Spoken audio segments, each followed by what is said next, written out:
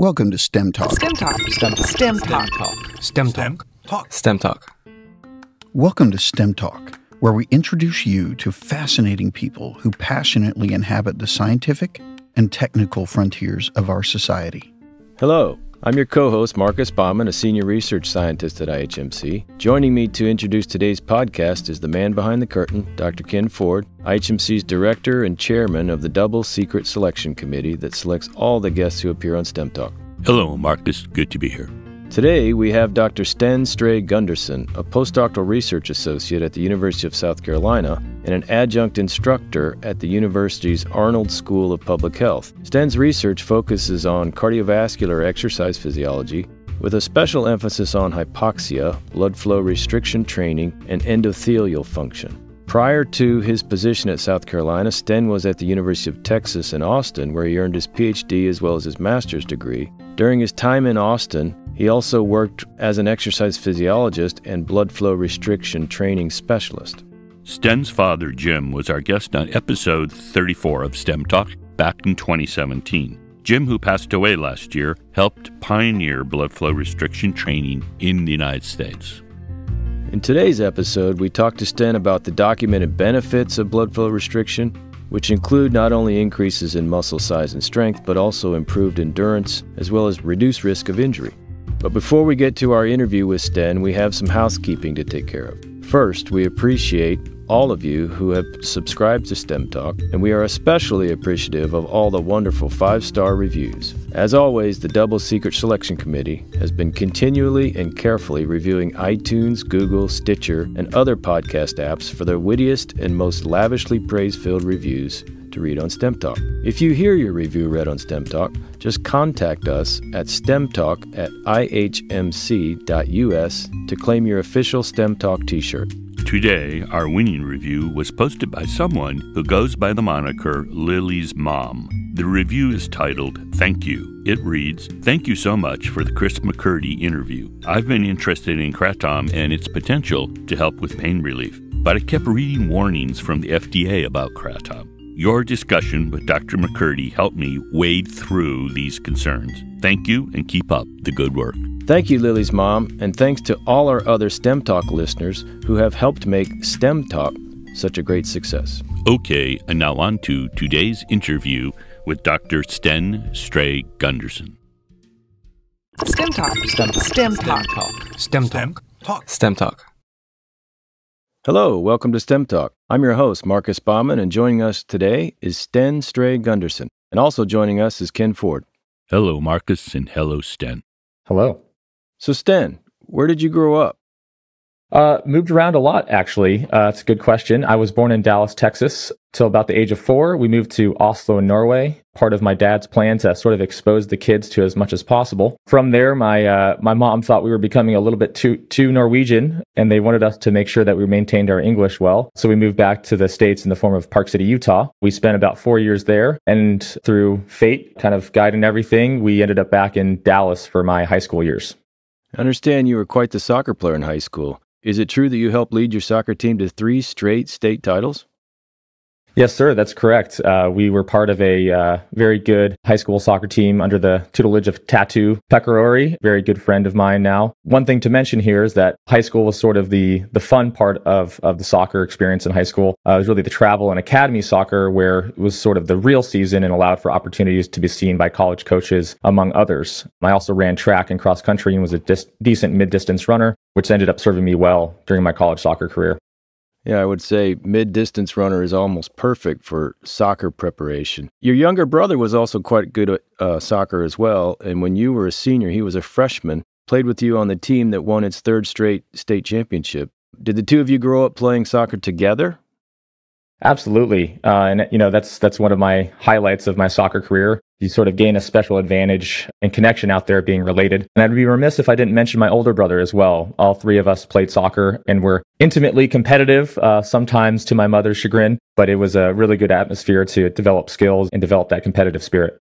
I understand that soccer wasn't the only sport that you excelled at. You were also a nationally ranked speed skater and cross-country skier as a teenager. Is that right? Can you tell us a little about that?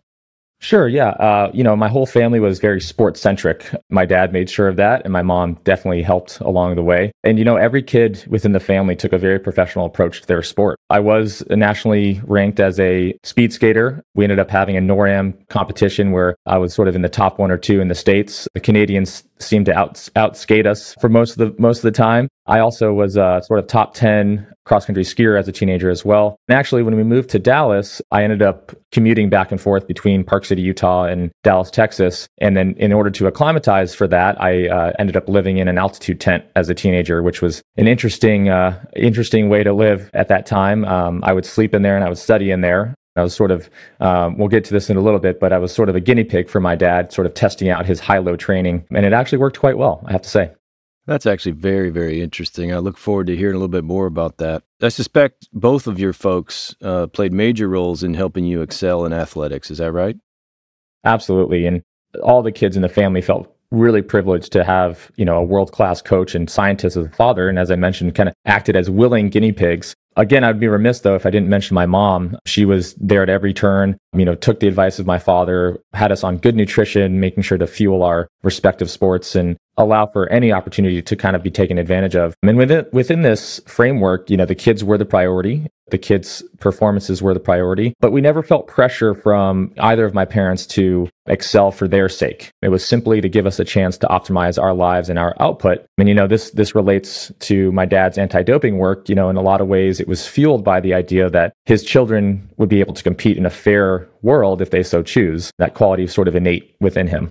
It certainly was, and I was very sorry to hear about your father's passing away last year. He was a remarkable man, and I considered him a friend. His interview on episode number 34 about blood flow restriction back in 2017 is still a really popular episode. Yeah, it has been a monumental loss to our family and honestly the greater sports and scientific community. Having said that, it's been a gracious and humbling experience hearing from many highly esteemed individuals such as yourself. Not only note the impact that he's had on sport and performance, but speak to the person that he was. And, I take that very seriously and profoundly try to live out, the way that he envisioned our lives to go. So, one quick anecdote to kind of give an idea of him as a person, he took life very seriously and literally, and we, definitely employed that when raising his children. One funny memory or a story that he once told me was when his dad left the house traveling for work, his dad let him know, hey, you're the man of the house now. He proceeded to take his father's clothes and shoes and cigar and told his mother to make him a drink. I presume in jest, but I don't think my grandmother took it as lighthearted as it was intended. Oh boy, that's a good one. That's fantastic. That's fantastic.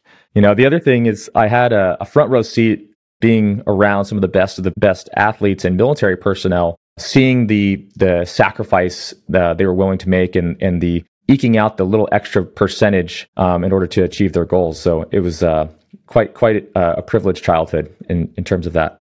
Just sounds absolutely fantastic. A lot of information to absorb and interpret and learn from, and absolutely just sounds fantastic. So earlier you talked about being a guinea pig. I hear you were a senior in high school when your father first got you to try blood flow restriction. I understand you have a pretty interesting story about that, how that came about.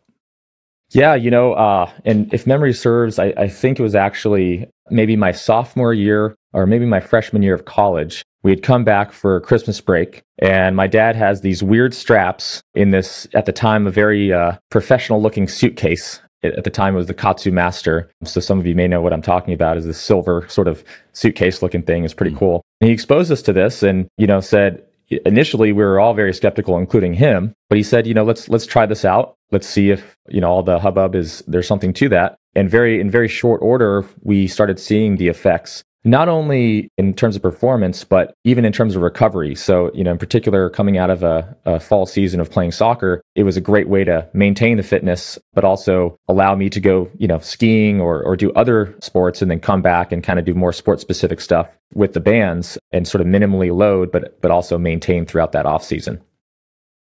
So given that experience and all the others that you mentioned with your father, when did you first become really interested in science as a pursuit?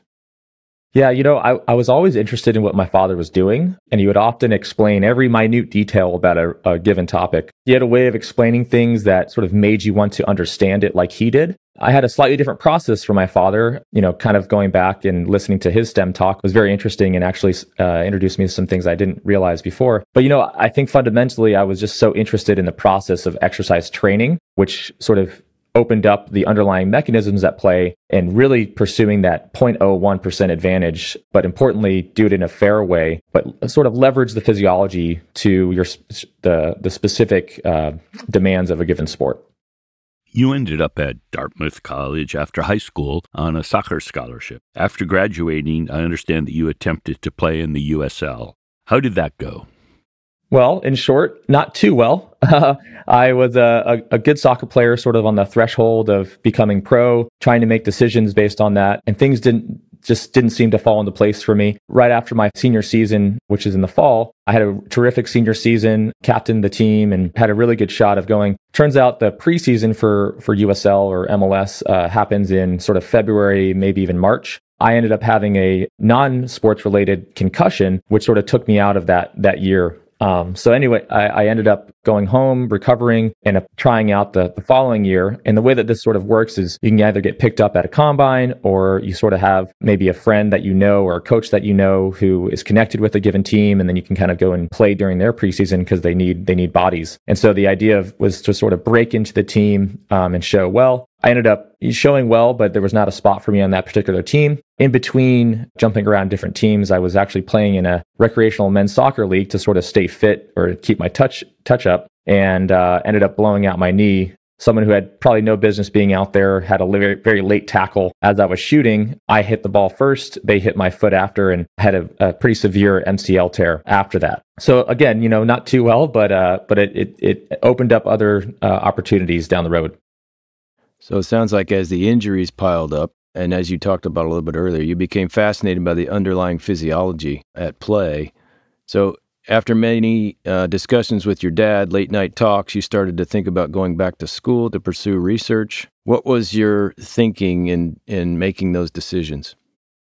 Yeah, to be honest, I as is often with people, you have sort of a one-track mind for your goal. And I felt that if I could play soccer for, a few years at the professional level, could kind of figure it out from there. At the same time, I was very, very interested in physiology. I got a biology degree from Dartmouth and had a growing interest in sort of like I said, the underlying physiology. And it really was BFR that sort of sparked that initial interest into perhaps the research side of things to truly understand what was going on here. In particular, when I tore my MCL, we had a very aggressive BFR and rehab plan. I was sort of on the threshold for going into surgery or not. We opted to not go into surgery. And so within actually a 5-week period of having a grade 3 MCL tear, various other issues with my meniscus, in about 5 weeks, I was actually running at full body weight. At 6 weeks, I was cutting. And at 8 weeks, I was actually able to kick the ball and play in that sort of way. All at the same time, not losing a whole lot of fitness because I was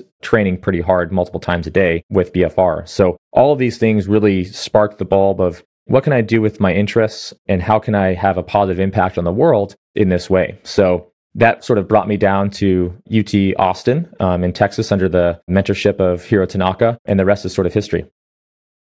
Yeah, so while you were at Texas for both your master's and your doctorate, which you just completed recently, you also, during your time in Austin, went to work for a group called ROI Performance, which is an advanced physical therapy that uses science-based approaches to athletic rehab and performance. Can you talk a little bit about the work you did at ROI, and particularly the BFR work as a blood flow restriction specialist? Yes, absolutely. ROI was a big part of my life in Austin. And actually, what's really cool is a really cool opportunity to sort of start a performance center from the ground up. So I was there. I was one of the oldest employees at the time when I moved. And we actually came up with just about every aspect of this performance center, from the infrastructure to the equipment that was ordered to the methodology that was implemented. And it's really cool to see how far it's come in a 3 or 4 years. In particular, my expertise was sort of leveraged to inform the blood flow restriction training, which is sort of novel in terms of athletic performance. The whole idea was to have an environment or infrastructure where we had physical therapy and strength conditioning, as well as other performance tests and other recovery methodologies to actually allow an athlete who is either at the pro level, youth level, or anywhere in between to come in and have sort of a one-stop shop for all of their needs. And so again, blood flow restriction was a critical piece to that as far as a rehab scenario, but also it provided good fodder for implementation of BFR for athletic performance. And, I encourage everybody in Austin who's looking for a performance center of that sort to go check them out. They do really, really good work and have worked with a number of professional athletes and youth athletes in the area. So let's pause right here and give listeners a brief primer on blood flow restriction, which involves restricting the flow of blood to specific muscle groups using specialized cuffs or bands. Sten, can you explain for the listeners how blood flow restriction training allows people to train with lighter weights while still achieving many of the benefits associated with more traditional, heavier resistance training? Yeah. So, fundamentally, the way I think about BFR is you're eliciting a profound disturbance in homeostasis that is associated with this exercise stimulus. And this stimulates adaptive mechanisms to enhance a given system's ability to prevent or mitigate future disturbances in homeostasis. So that's a lot of technical jargon to essentially say, performing this relatively light exercise or light intensity exercise under the context of blood flow restriction can elicit adaptations normally associated with high intensity or high load exercise. Blood flow restriction training began with a resistance training focus, very much so. But recently, there's been increased attention placed on aerobic training as well. Can you discuss how different protocols of blood flow restriction training can be implemented to give a desired effect, whether it be for endurance and aerobic or a resistance training effect? Yeah, I think it's important to review the traditional stimuli that are involved with both resistance training and aerobic training. One way to conceptualize the resistance side of things is, sort of four main stimuli. We have mechanical stress, we have metabolic stress, we have a certain degree of muscle damage, and we have rapid or eventual recruitment of high threshold motor units. And all of these things sort of have particular impacts that result in adaptation. And in particular, BFR really ramps up the metabolic stress variable of that equation, which has been shown to elicit increases in muscle size and hypertrophy. So as you mentioned, it kind of started out as this resistance training focus, which I think was a result of who was studying it and sort of who developed the technique originally. But more emphasis has been placed on aerobic fitness as well. In particular, I think this is a result of BFR being implemented for more clinical populations in some cases, as well as athletes. But, in particular, the aerobic fitness is important for aging populations, as is muscle mass. And so there has been a shift. So even just 3 days a week for 8 weeks of walking at a reasonable pace, for those out there, 3 miles an hour or 4 to 6 kilometers an hour, whether that's at a 1% or a 5% grade is typically what we see with aerobic training with BFR. Now that can look different for trained individuals versus untrained individuals. But again, this is sort of the focus has sort of shifted to a more moderate or very trivial type walking exercise. These paces are otherwise trivial, but when we have bands on and we're restricting blood flow, they can actually elicit increases in VO2 max. And we can maybe talk about some of the stimuli for aerobic training as well. Typically we have the main adaptation from aerobic training is an increase in stroke volume, which can be influenced by blood volume changes and more long-term structural changes and functional changes to the heart. We also have the sort of peripheral side of things where we have increases in hemoglobin and hematocrit, capillarization within the muscle fiber, increases in mitochondrial biodensity. And it appears that the low oxygen, low pH, highly acidic environment on top of this reduction in venous return, which we'll get into here in a minute, also has the potential and has been shown to stimulate increases in aerobic fitness, whether that's on the purely the VO2 side or even the running or the economy of motion side as well. So that's sort of to summarize sort of the new focus on more aerobic training with regards to BFR. Although much of the Western research on blood flow restriction training has now incorporated the AOP approach, so much so that it's often promoted as the only safe and effective approach to BFR, it is important to note that this is not how BFR began, nor was the original intention to occlude arterial flow. The size, the material, and the width of the cuff or band certainly matters. While there are many ways to skin a cat, there are trade-offs associated with a variety of approaches. Please discuss this in some detail, as these important issues are often overlooked or sort of just swept under the rug. Sure. Yeah. I think this is somewhat of a product of having these things easily accessible in the lab. It's often very common to see a Hokinson cuff or other blood pressure cuff surgical tourniquet within a lab. Not only that, but it is nice to have numbers associated with various pressures that then you can sort of tweak and change to study them a little bit better, to truly understand the impact of what the pressure stimulus is doing. But to your point, this was not how this originally developed in Japan.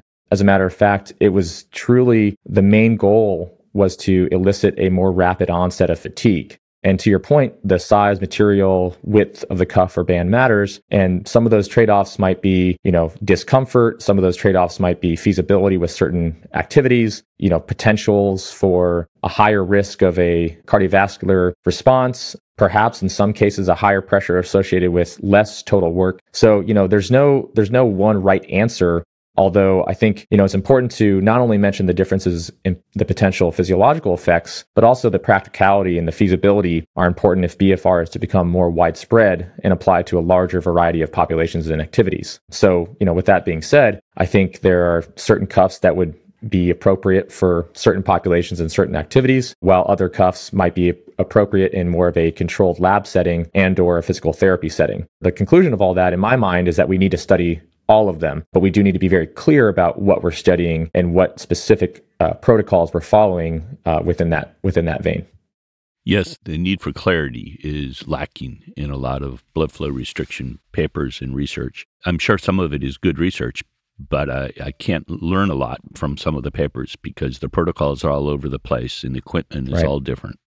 Yes, absolutely. And again, there's very strong evidence to suggest that multiple forms of this BFR work. But I'd like, to have a call for more specific terminology about what exactly we're doing. And I think that will help elucidate whether we can expect different responses when using different cuffs or different protocols. And, in the as I mentioned, the practicality of actually using this in the real world. When we're in a lab environment, it's important to isolate variables, and it's important to, make sure that we're titrating the exact same stimulus for the given participant. But we also need to reflect how these will be used so that we can interpret those results and actually apply them in the real world.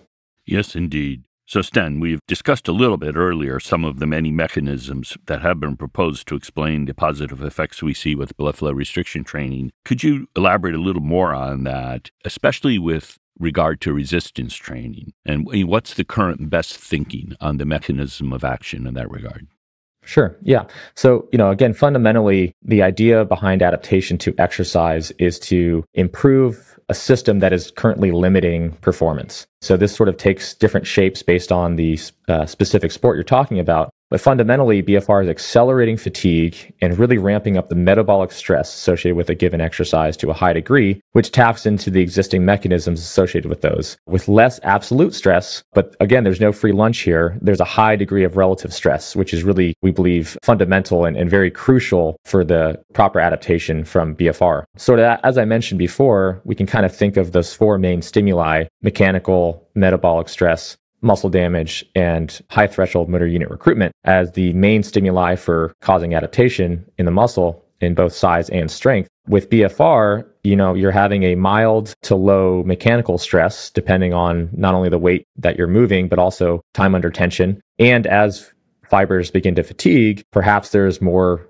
mechanical tension placed on the remaining fibers until a point where you're recruiting the entire muscle and all of the populations of fibers within that muscle. Again, there's a high degree of metabolic stress. What I mean by that is a buildup of the byproducts of muscle contraction, the byproducts of producing ATP.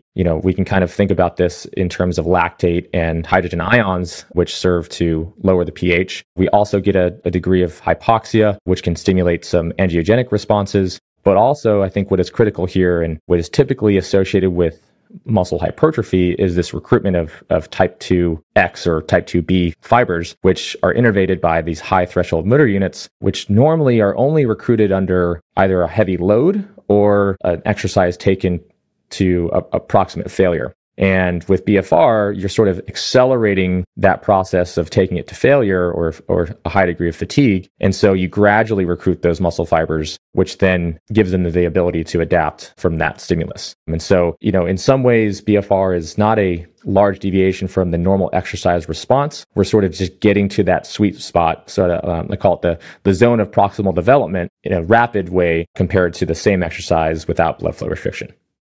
So given that there is sort of a more rapid increase in type 2 motor unit recruitment, and that leads potentially to part of the sort of more rapid adaptations associated with BFR training, there's this sort of new, well, maybe new is not the best term, but there is certainly elevated interest in lactate as one of the many exerkines. George Brooks and others have put forward a number of hypotheses on this, and I wonder if you could talk a little bit about that. You mentioned lactate as one of the metabolic stimuli, and we now think that lactate may actually be driving some interesting processes that upregulate various growth factors and things. I found it interesting that, BFR ramps up lactate production. Big time. Lactate itself is now thought to do things like stimulate cells to make growth factors like BDNF. So with higher intensity contraction and a higher intensity metabolic load, part of the reason that we think higher intensity training, and BFR is a way of getting there, might be of benefit for things that have a threshold. For example, BDNF stimulation of the brain. It's actually a really interesting new direction and makes me think about sort of re-emphasizing the need to recruit the type 2 motor units, regardless of the type of exercise you're doing, and if BFR is a way of getting at that quicker. Yes, you all might recall Art Devaney. He's I think he's 87 currently. When he spoke last at IHMC, he was 86. And he's totally focused on lactate and thinks, is really excited about the new research with respect to lactate, and particularly as it relates to aging population and brain health as well as muscle. And for him, at 87, this kind of thing is pretty exciting. Yeah, absolutely. I mean, maybe it's too much of a deviation here, I don't know, but I find it interesting that we've always looked at lactate as, it's a biomarker of intensity, right? It's a metabolic byproduct. We say if it goes up, the intensity was high. But now it's beyond that. If lactate accumulation is actually stimulating the production and secretion of growth factors and other things that may travel and influence other organs, it's really interesting. Yes, in fact, I spoke to Jim Stray-Gundersen about this a little bit when we were wondering about the systemic effects, the non-local effects. What could be accounting for that? And I'm sure Sten will have more to say about that, but that was one of the ideas, not the only idea, but it was one of the ideas that came up.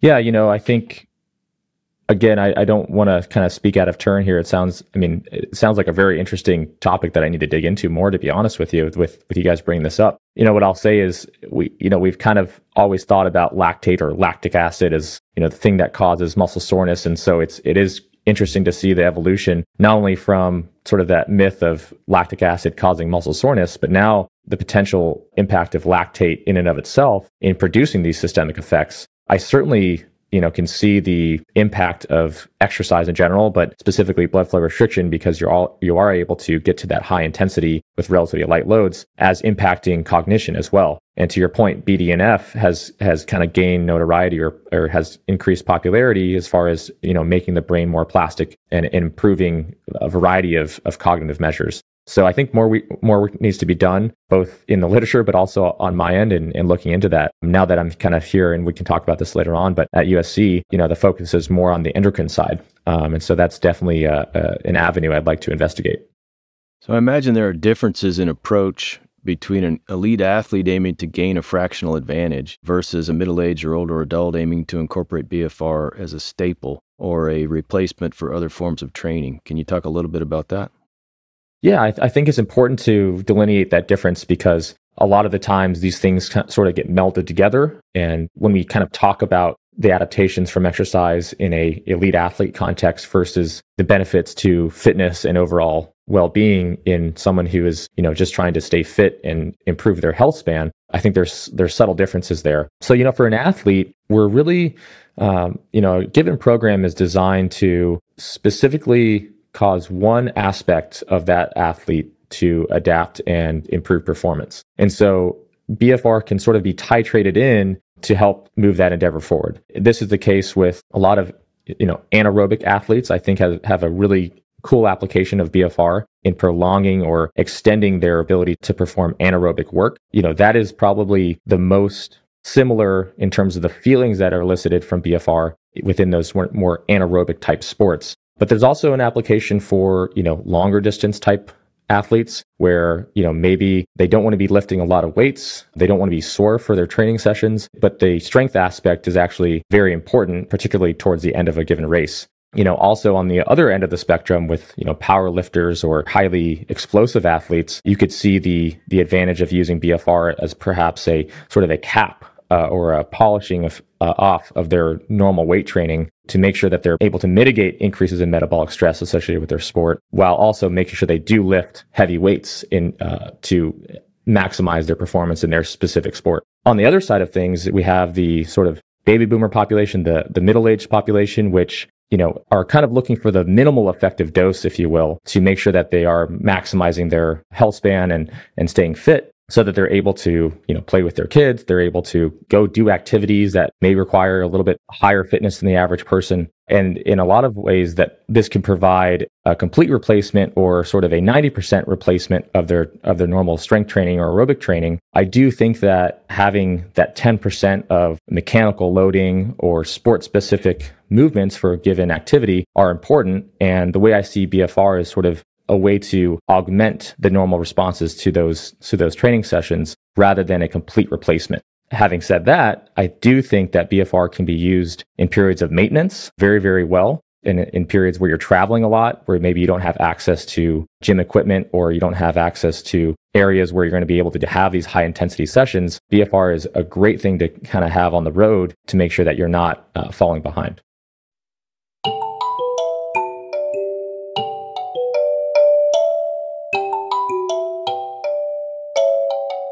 STEM Talk is an educational service of the Florida Institute for Human and Machine Cognition, a not-for-profit research organization investigating a broad range of topics aimed at understanding and extending human cognition, locomotion, health span, resilience, and performance.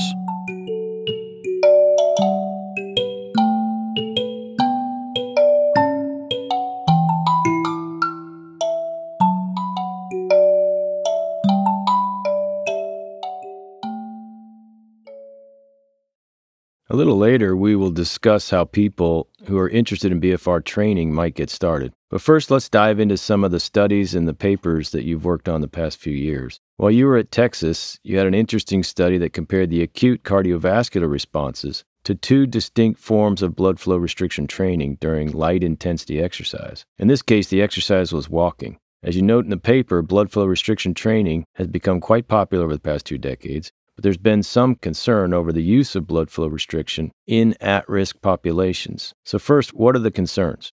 Sure, yeah. There's this paper that came out in 2015 that had a call for concern regarding an excessive exercise pressor response. And this was particularly relevant for clinical populations who have a high cardiovascular disease risk, as well as lifters who are sort of notorious for consuming high amounts of caffeine or other stimulants for training. And it was thought that the exercise pressor reflex, which is a sympathetically mediated response to increases in exercise intensity, increases in mechano and metaboreceptor stimulation, and this may predispose somebody who is already at risk to developing a cardiovascular issue. What's interesting is, in Japan, this has been going on for many, many years and used by athletes as well as senior citizens to actually have a beneficial effect on the cardiovascular system. And so really what our paper was trying to address is this sort of deviation from the way that this was implemented and designed in Japan? Was this deviation when using a wide rigid cuff a cause for concern when using BFR? And what we essentially found was during this very low intensity walking exercise, we had 3 conditions: a normal control with no bands or cuffs, what we called a narrow elastic condition, which we can talk about the specifics about the terminology here, and then a wide rigid cuff in the form of a Hokinson cuff to represent the wide rigid condition. And now we had sort of extreme versions of these things. For the control, obviously there was nothing on the limbs. For the narrow elastic, we went down to a relatively moderate level of pressure. What might seem like a lot, 300 millimeters of mercury, actually just represents the pressure within the band, not necessarily what is being placed on the limb.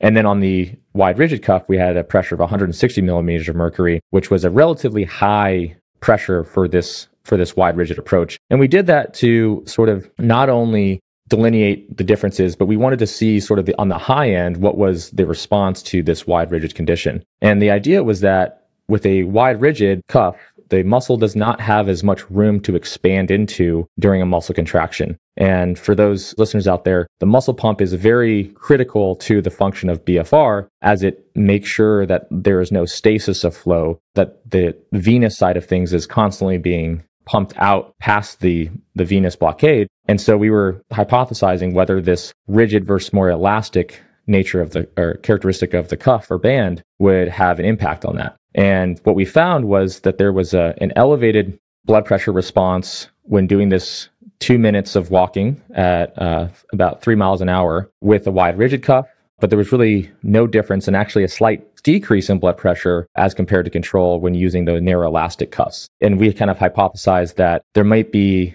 enhanced vasodilation going on when using a narrow elastic band, which is also likely happening with a wide rigid cuff. However, the lack of ability to have this venous outflow as readily as seen in the narrow elastic cuff may explain this increase in blood pressure, increase in heart rate as compared to the narrow elastic bands. Something else to mention here is that we saw an increase in rating of perceived exertion with the wide rigid cuffs, as well as an increase in lactate production with the wide rigid cuffs. So these things can sort of be interpreted.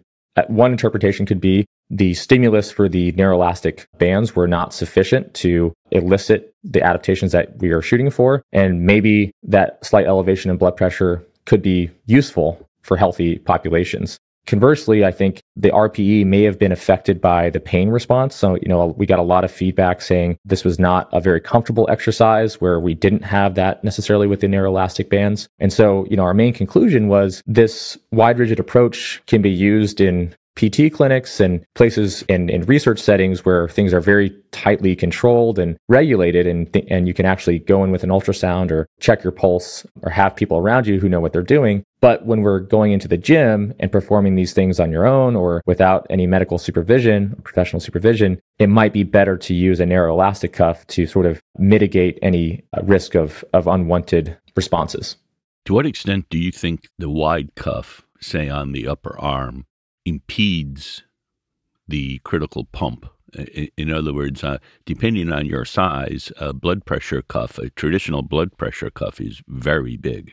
Yeah, I've done it a few times, and I have to say it's very uncomfortable, especially considering, if you have someone who has a relatively small arm, theoretically the cuff would be completely covering their bicep and their tricep. And so I quite honestly, I don't understand how you could really get a lot of pump in that muscle to begin with. There have been some studies that looked at maybe a little bit of muscular change or change in muscular structure when using a wide rigid band just under the cuff. And that might be going on. What I would say is that it is clear that this can be an effective form of training, but are there other either risks or trade-offs that you're accepting when you're using a wide rigid cuff? And this notion that is the only safe and effective BFR is certainly not true. And that needs to be discussed more.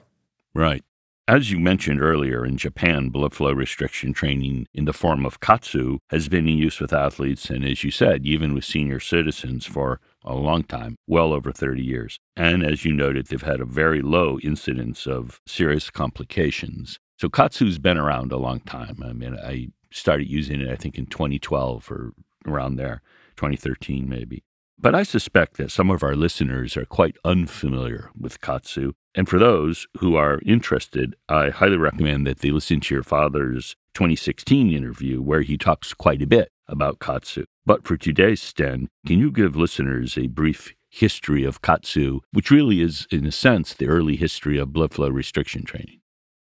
Yeah, it's actually a very interesting story. Dr. Sato, who's really the inventor of BFR, was attending a funeral service, and in this funeral service, they were sitting in a traditional seiza position, which is sort of sitting on top of your heels with your knees bent. And he was also a bodybuilder. At the end of this, what we might call, legs falling asleep, he actually noticed a slight difference and noticed that his calves were quite pumped, the same kind of pump that he could elicit in the gym. And this kind of got him thinking, kind of turned on the initial light bulb. He then went skiing at Mount Fuji and ended up having an injury where he was put into a full leg cast at the time. Now, after being in this full leg cast and kind of having that epiphany, he realized that restricting blood flow might be advantageous to mitigating the atrophy normally associated with being in this sort of immobilized state. At 6 weeks, it was common for them to go in and replace the cast. And when they did that, they actually noted a huge mitigation of the atrophy that they would normally expect. And they ended up taking the cast off and actually casting a very similar sized leg cast as a result. So, it was this initial epiphany followed by, personal experimentation and application, which was really the origin of BFR. And it must be noted, though, that he actually gave himself a pulmonary embolism at one point by going too far, by likely causing ischemia or likely having too high of a pressure where he was occluding at some level and performing exercise. And so it is, within that same origin vein, it's important to note that this is not without risk, and proper implementation is critical for the safe use of BFR. As a follow-up, they did a lot of studies or investigations looking at the incidence of serious complications. There is a low incidence of serious complications, but sort of some minor complications that are commonly seen is some lightheadedness just from the intensity of the exercise, some numbness or tingling in the fingertips or the toes, which we can talk about some ways to mitigate that response, or even some itchiness or sort of a histamine response within the skin I've seen before as well. And so, these things are not something to be particularly worried about, but they are normal responses to, or normal variable responses to BFR that should be noted and appease people's concerns when these things happen. But, as a fundamental thing, the serious complications are very, very low. As a matter of fact, they did a study where they looked at the incidence of serious complications in 12,400 and something Japanese people. About a third of that cohort was hospitalized at some point. And they had 6 cases of DVTs in that just over 12,000 individuals, which was actually lower than the incidence of DVT in a clinical population. And so this is actually used as a way to prevent or mitigate cardiovascular issues in Japan today. And they actually perform it on the plane in some cases, or they have it as a sort of, if you're diagnosed with a cardiovascular disease, they actually use it as a way to prevent further progression of disease in Japan. So certainly has the potential to cause serious complications if used incorrectly, but actually if implemented properly, can actually help mitigate some aspects in the prevalence of cardiovascular disease. It's always interesting to me how much of scientific direction is seeded by personal motivation. That's a great example of that. So back to your study, to determine the potentially different effects of the 2 forms of BFR training, you assessed the hemodynamic responses of 15 young, healthy individuals during walking using either the wide rigid cuffs or the narrow elastic katsu bands. Can you talk about how you conducted the study and what you found? Yeah, and so just to reiterate, this was done about 6 years ago. We actually used the B-Strong bands as the narrow elastic condition and the Hokinson for the wide rigid cuffs. And again, as I kind of mentioned before, the main finding was that we had an elevated systolic blood pressure when using the wide rigid cuffs as compared to the narrow elastic bands, and a higher degree of what we call myocardial oxygen demand, which is essentially a rate pressure product, heart rate times systolic blood pressure, which can kind of give an index of how hard the heart is working. And notably, we found a slight decrease in blood pressure when using the narrow elastic bands, which was interesting and may point to, as I mentioned before, this increased enhanced vasodilation that's going on in the context of proper venous outflow. And so by doing so, not only are you mitigating potential risk for a cardiovascular event, but I also think that you are sort of filling in blood into the teleological nooks and crannies of the limb, promoting blood flow in areas that would otherwise be very difficult to achieve. So that was one of the sort of nice little findings that we had that sort of pointed to maybe a relative risk assessment for when using wide rigid bands versus narrow elastic bands. I do have to say, obviously, there are limitations to this. We used young, healthy individuals, which do not necessarily, they could, but they do not necessarily translate to more clinical populations. So we really need to do those studies in those populations to see the exact effects. Absolutely. So in some ways, forms of BFR overlap, and in some ways they do not. I want to make a call for more specific terminology, as I've mentioned before, for the umbrella term of blood flow restriction. While it appears that the effects on muscle size, strength, endurance, etc., might be similar, there are likely subtle differences regarding the vasculature, the rate of fiber recruitment, and really the possibilities of a variety of exercise performed. So you had a 2021 paper in the European Journal of Surgical Oncology that's very interesting. You looked at the use of BFR training and nutrition as a way to improve the physical function in abdominal cancer patients who are awaiting surgery. So this was sort of a prehab approach. I'm curious about how this study came about. What led you to look at the unlikely field of sports science as a rehabilitation strategy for cancer patients?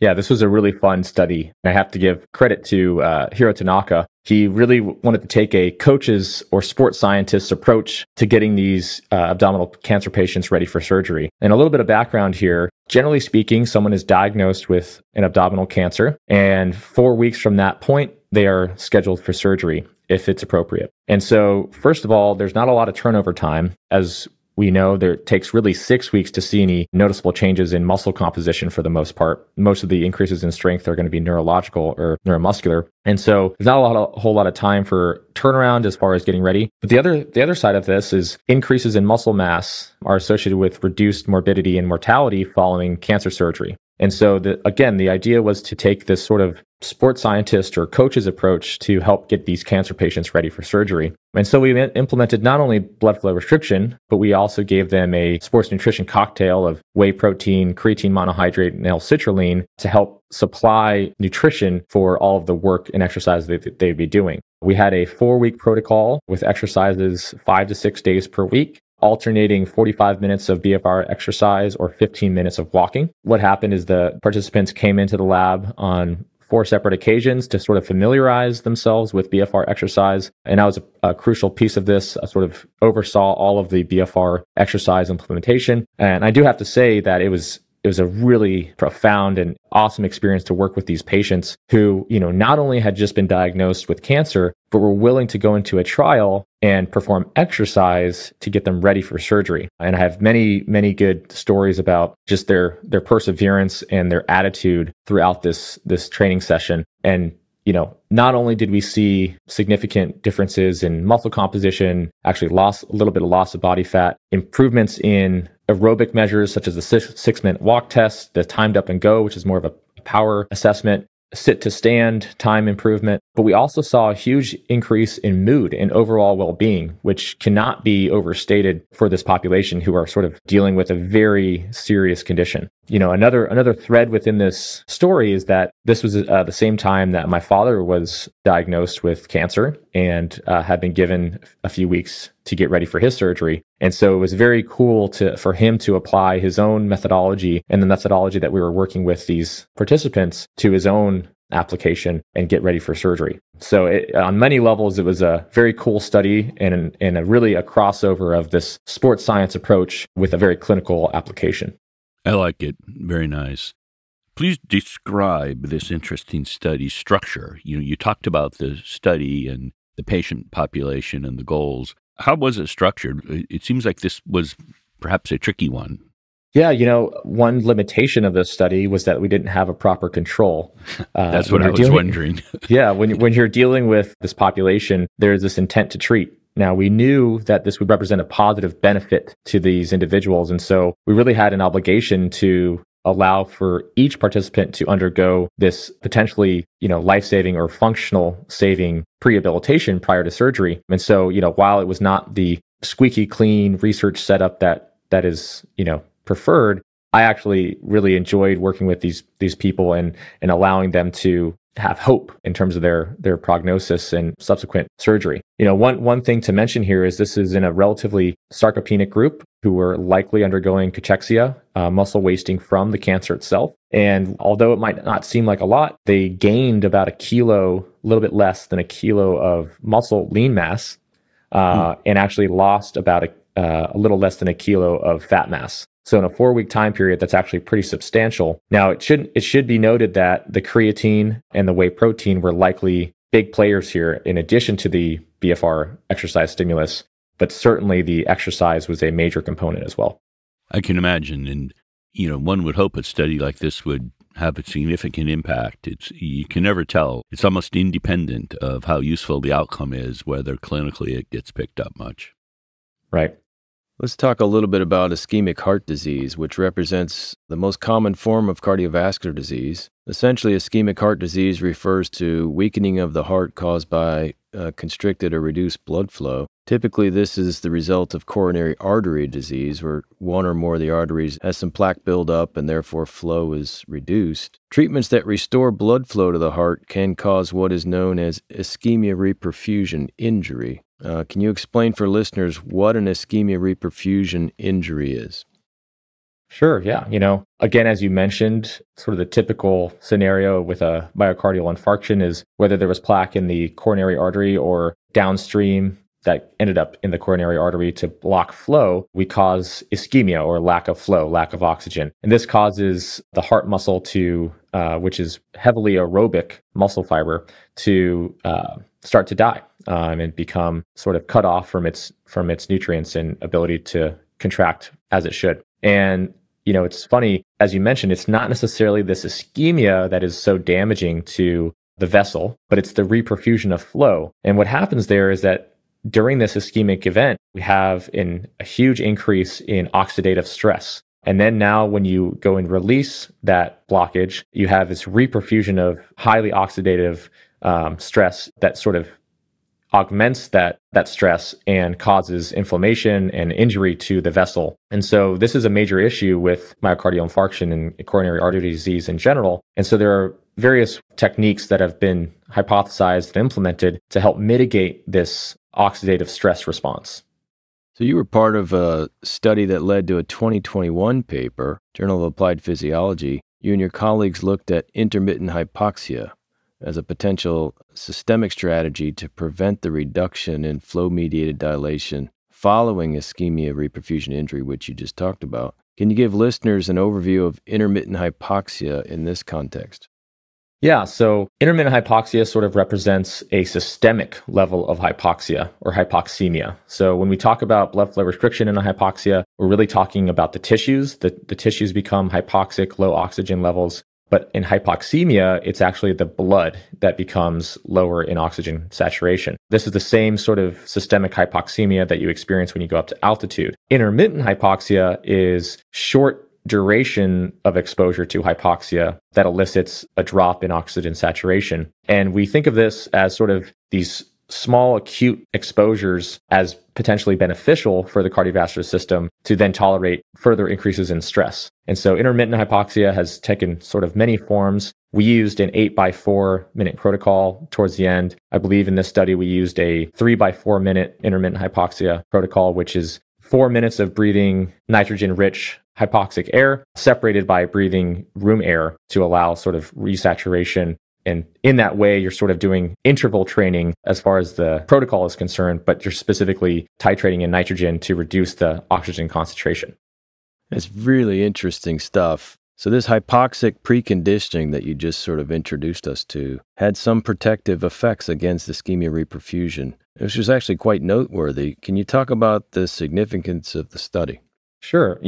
It's important to mention the idea of ischemic preconditioning, which is sort of related to BFR, where you use cuffs and you completely occlude the artery. You make the limb ischemic. You have it on for a period of 4 to 5 minutes, 4 to 6 minutes, I should say. And then you release the cuff, allow for flow to continue, and then you repeat this process. And so we sort of use that same model, but had a more systemic application in this intermittent hypoxia. And so we called it hypoxic preconditioning. Now, we didn't look at any mechanistic aspects underlying the response here, but the idea was that you were favorably altering this nitric oxide reactive oxygen species balance, which is critical to maintain proper blood flow and mitigate any damage. And so the idea was through this intermittent exposure, this acute exposure to stress, we primed or preconditioned the endothelium and the vasculature to handle excessive increases in oxidative stress that's associated with this ischemia reperfusion injury. Now, we didn't use the heart as an index. That's be a bit unethical. We actually used the brachial artery.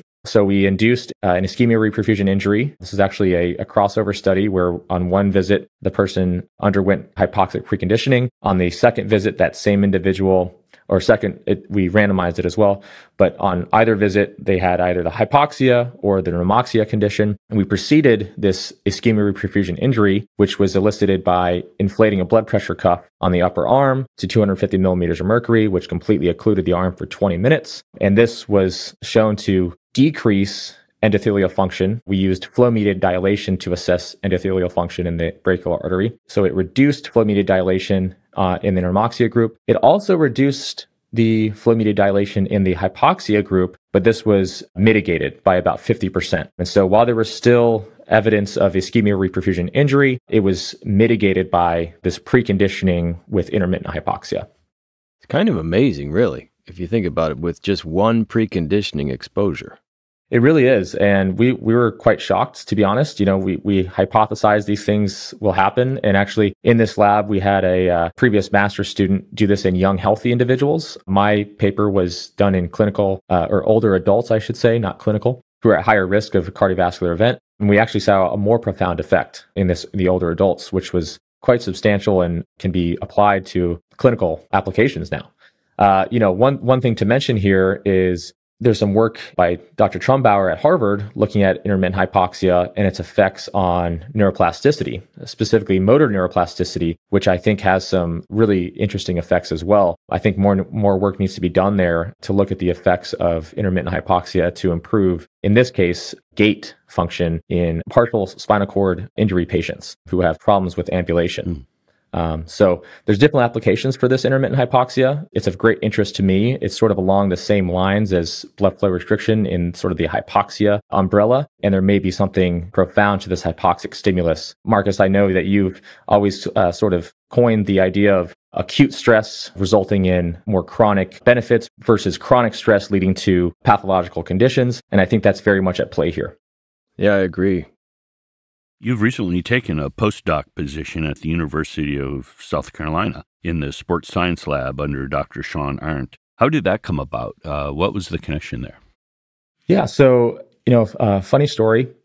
Dr. Sean Arndt had just had surgery on his neck and was using BFR to help rehab from that surgery. Hopefully not on his neck. No, not on his neck. That's actually a good point to make.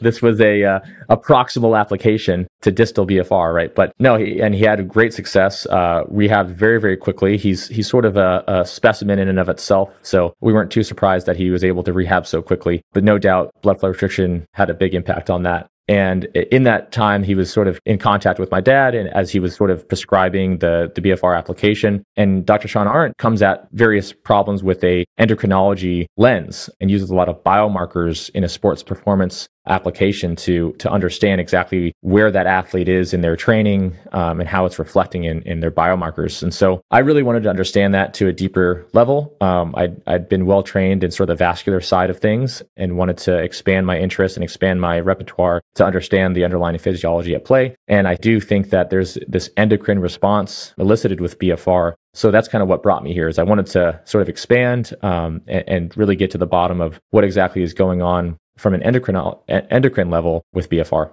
It sounds like a great opportunity for you as a postdoc. Can you talk a little bit about the projects in the sports science lab that you'll be undertaking? Yeah, so like I said, I got here in August, so it's been a lot of grant writing so far and kind of trying to identify a potential project to work on. So I haven't had my own project to work on quite yet. We've worked with a couple, looking at the effects of a couple different supplements that are kind of in press. Can't really talk about them quite yet. We also applied for a grant looking at a cocktail of supplements, which is kind of all I can really say at this point. But certainly there's some things in the pipeline regarding BFR. Just briefly, whether things should be periodized, what the impact of low intensity versus a little bit higher intensity BFR application could elicit. That's kind of as kind of surface level as I can mention, or as deep as I can go on those projects currently. But certainly a lot to be discovered and a lot to be tested out with regards to BFR and its impact on biomarkers. Well, best of success with the grant applications, and Thank you. I'm sure you're going to have an enriching postdoc. Let's talk a little bit about how people can actually get into BFR training. Can you give the listeners an idea of the specialized cuffs or bands? We've talked a lot about those, but where to get them, how to use them. Sure. In full disclosure here, Be Strong is a family company. It was started by my dad, which is really, just to take a slight deviation, it's been a very cool culmination of an engineering process and a physiological process kind of coming together with my dad sort of understanding the efficacy side and the safety side of things, and then Sean Whalen and his father, Rob Whalen, sort of understanding the engineering side of things. And it was a very nice melding of minds to come out with the Be Strong product, which can sort of be categorized as a semi-elastic compressive cuff. And so what's really interesting about them is that as you start out with no air pressure in the band, they are relatively inelastic. As soon as you actually inflate the band with air, all of a sudden it becomes this sort of semi-elastic band, which is really the sort of middle ground that you want when you're employing BFR. You want to be able to restrict venous flow adequately without affecting arterial flow, and you want to allow the muscle to expand to a point to allow the muscle pump to function. And so, obviously that's what I would recommend as far as a BFR product. Although, as I've mentioned before, there are other cases where BFR can be very effective using different types. What I would advise against is something that is particularly narrow, like a rubber band or even a resistance band. These things can sort of put undue pressure on underlying nerves and things like that may not be great and cause numbness and tingling when it's not necessary. And so really the fundamental purpose of Be Strong was to come up with a product that was feasible, practical, and as not as uncomfortable as possible. What I mean by that is, there's a certain degree of discomfort associated with muscle burn, but the attempt was to try to mitigate the mechanical compression and the pain experienced with the mechanical compression when using BFR. So with all that being said, these were made to make them as safe and as comfortable as possible while still maintaining the proper and appropriate pressure of venous occlusion, intermittent venous occlusion, to elicit the benefits of BFR training. Sten, I have to say I ran across some videos of BFR training that you did with Kathy Smith, popular personal training instructor. She became quite well known in the 80s and 90s for workout videos and so forth. She's now in her 70s and is still quite active and fit. Did a series of videos with you demonstrating how to use Be Strong bands for blood flow restriction training. And watching that video of the two of you doing 15 burpees, I have to say she hung in there. Sure did. And, she's pretty incredible, isn't she? She's awesome. It was a pleasure to work with her. And actually, to your point, BFR can kind of be used as the ultimate equalizer. I can tell you those burpees were pretty hard for me as well. And Kathy is an exceptional. I can't believe she's 70 years old. I would expect her to be 15 years younger. But it was awesome to work with her, and she's been a huge proponent of BFR. And if you listen to her, it's really changed her life as far as allowing her to get to the point where she can actually adapt and stimulate benefits to her aerobic and muscle mass. Speaking of Kathy, I don't think she is going to fall victim to sarcopenia anytime soon. No. As you said, she's 70 years old, and most seniors would be well advised to follow Kathy's lead and consider at least taking up blood flow restriction training. It's sort of ideal for the senior population. Your father, when he was on the podcast back in 2017, he actually described blood flow restriction training as a godsend, in his words, for baby boomers. He was encouraging seniors to take up blood flow restriction to prevent sarcopenia. Lots of seniors have compromised joints. For example, I have terrible shoulders. And, it seems particularly appropriate for that population. Any thoughts on this?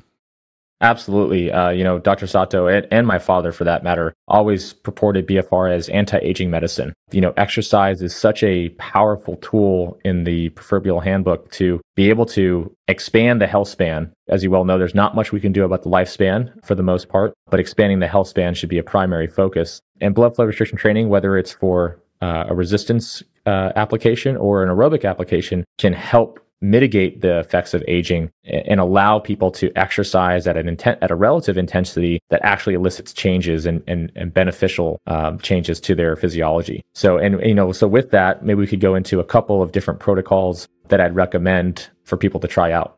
Absolutely. Fire away.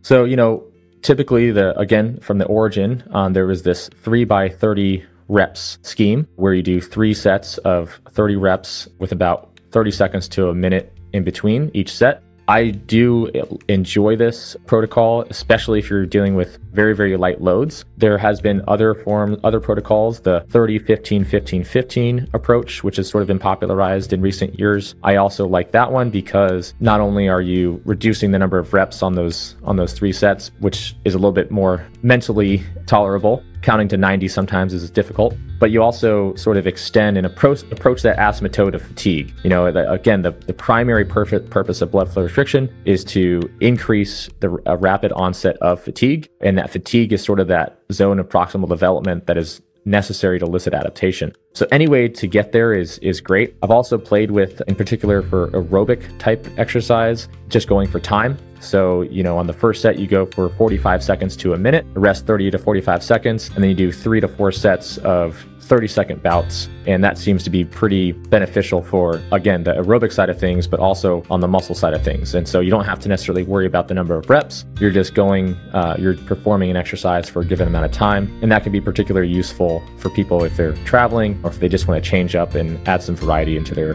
training session. No, that's great. That's a great summary and good recommendations. Sten, this has been great fun. Congratulations again on completing your doctorate. Best of success on your new role at South Carolina.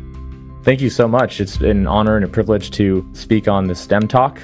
It's not lost on me. The Sten on STEM Talk was pretty funny. My family had a nice little laugh at that, and it's particularly special for me to be on here after the passing of my father and him being on this 6 years ago. He spoke so highly of both of you, and just really an honor to be on here in memory of him. Well, thank you, Sten, and you did a great job. Your father'd be proud. Absolutely. Thank you. STEM Talk. STEM Talk. STEM Talk. STEM Talk. I hope today's interview with Sten convinced some of our listeners to give BFR training a try. And Ken, I know you've been using BFR for quite some time, haven't you? Yes, indeed. I've been an ardent user of blood flow restriction training since about 2012 or 2013, and I highly recommend it. If you enjoyed this interview as much as Ken and I did, we invite you to visit the STEM Talk webpage, where you can find the show notes for this and all other episodes at stemtalk.us. This is Marcas Bamman signing off for now. And this is Ken Ford saying goodbye until we meet again on STEM Talk.